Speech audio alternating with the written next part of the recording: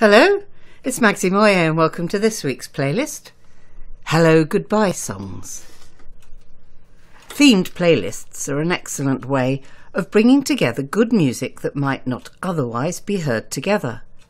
The theme, Hello Goodbye, has been in my little book of playlists for a while, and the time is good with Hello Spring just around the corner and goodbye to COVID restrictions underway.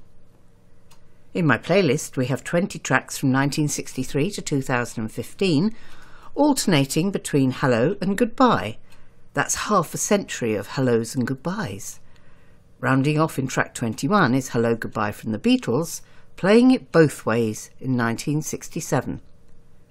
Genres include rock, country and pop varieties, including indie, synth and Britpop. In general, hello songs are optimistic, opening up communication, usually with a special person in mind and a sense of all things being possible.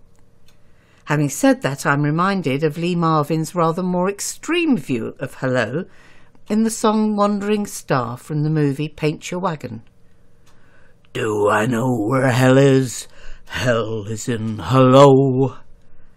As far as this playlist goes, however, more positive views are demonstrated in tracks from Adele, Barbara Lewis and Oasis. Adele's Hello reaches out saying sorry to a lover whose heart she has broken. The song is from her third album 25, where in 2015 she lays bare vulnerabilities in love, motherhood and growing up. It's been said that her Hello isn't a breakup performance but more of a make-up song, recouping lost time and making up for the bad things she did and the better things she might have done. In Hello Stranger from 1963, Barbara Lewis looks back in general terms to past romance. Her song captures the vagueness of long-lost love without dwelling on particular relationships. She beautifully evokes the conflicting feelings of loss and hope, often felt when reacquainting with an old flame. Hello Stranger from the debut album of the same name was Barbara's first and biggest hit. Unusually for female artists of the time, she wrote all the material herself. Hello from the Oasis album, What's the Story Morning Glory in 1995, expresses that familiar sentiment, hello, it's good to be back.